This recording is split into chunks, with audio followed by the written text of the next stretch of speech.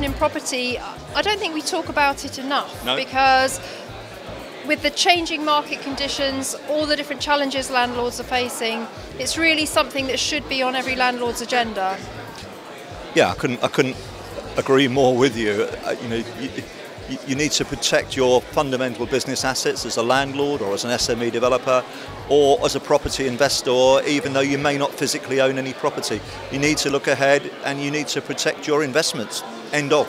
One of the themes that you're hitting on something that we talked about previously, Vanessa, but 15, 16, 17 years, we've seen so many people come into this marketplace and make assumptions. And of course, there's that old cliche about ask you and me, assume, don't take anything for granted. And unfortunately, too many people do. And the market consistently, through every cycle, catches people out because they're not looking ahead, they're not thinking it through. They take people and clever marketing and clever spin for granted.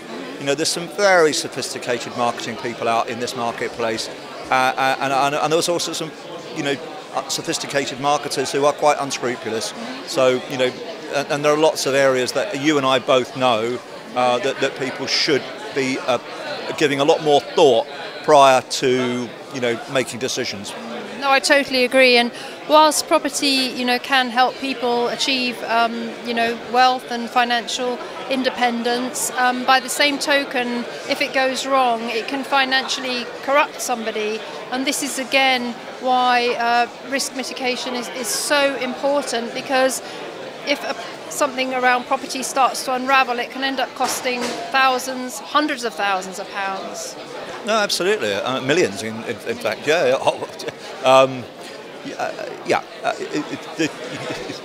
People just, as I use that word again, assume nothing. The market changes. You need to look ahead. You need to understand what's happening in your local marketplace. You understand trends.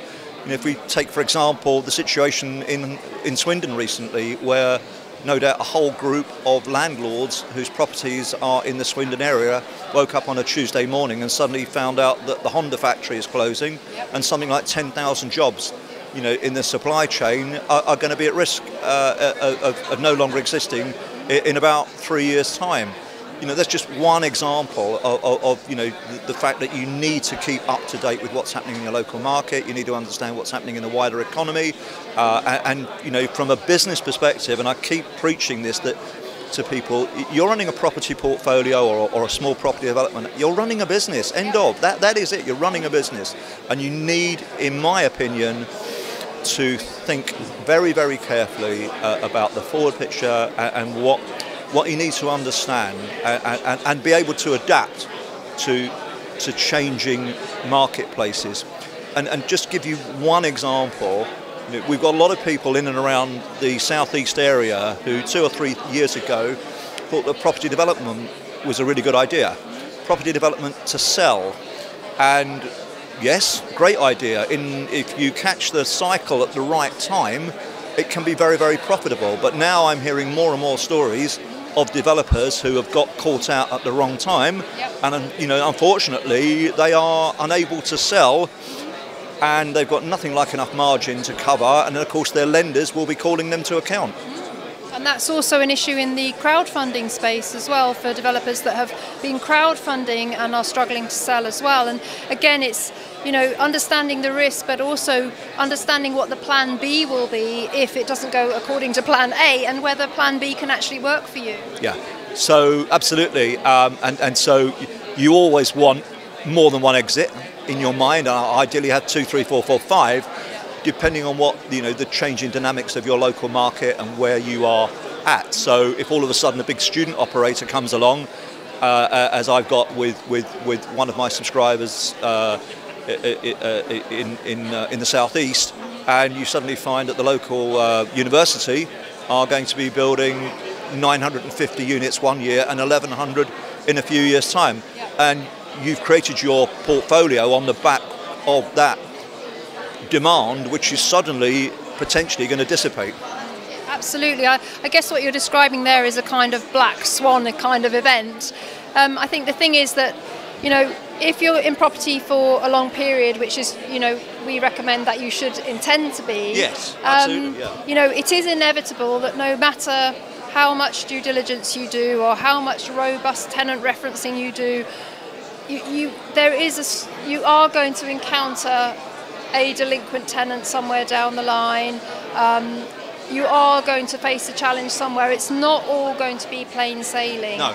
And I think, sometimes landlords don't look at the risks. And for instance, rent guarantee insurance, £100 policy.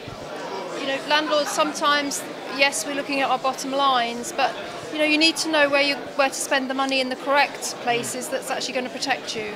No, I couldn't agree. Couldn't disagree with anything you've just said, and I don't want to be too negative on this stuff. At the end of the day, we're in a fantastic business. Yes. The demand is increasing. As long as people need a roof over their heads, there's an opportunity to make money in property investment, whether it be straightforward buy-to-let, more complex stuff like HMOs, service accommodation.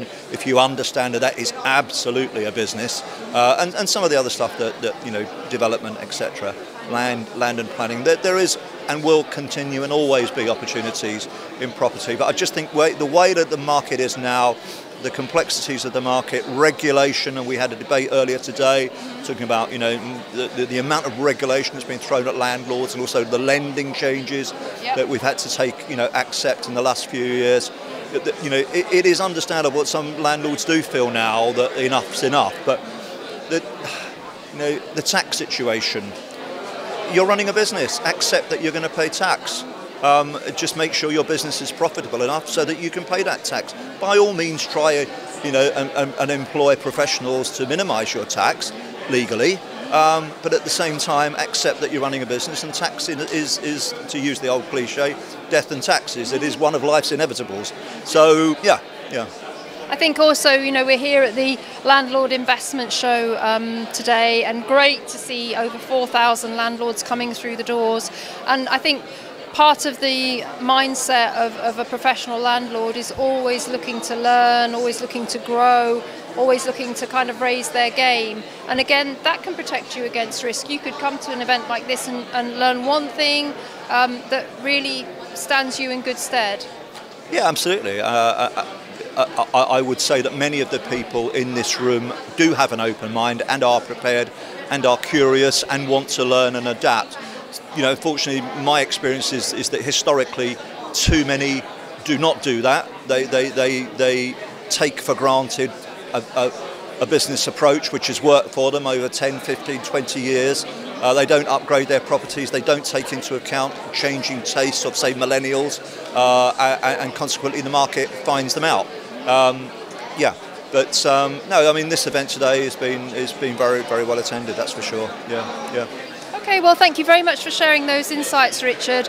And of course, one of the ways to learn and grow is to read reputable and high quality publication like Property Investor News, because landlords can get inputs from so many different places now. There's really no excuse, is there? You can put stuff into Google, you can read magazines, you can come on forums.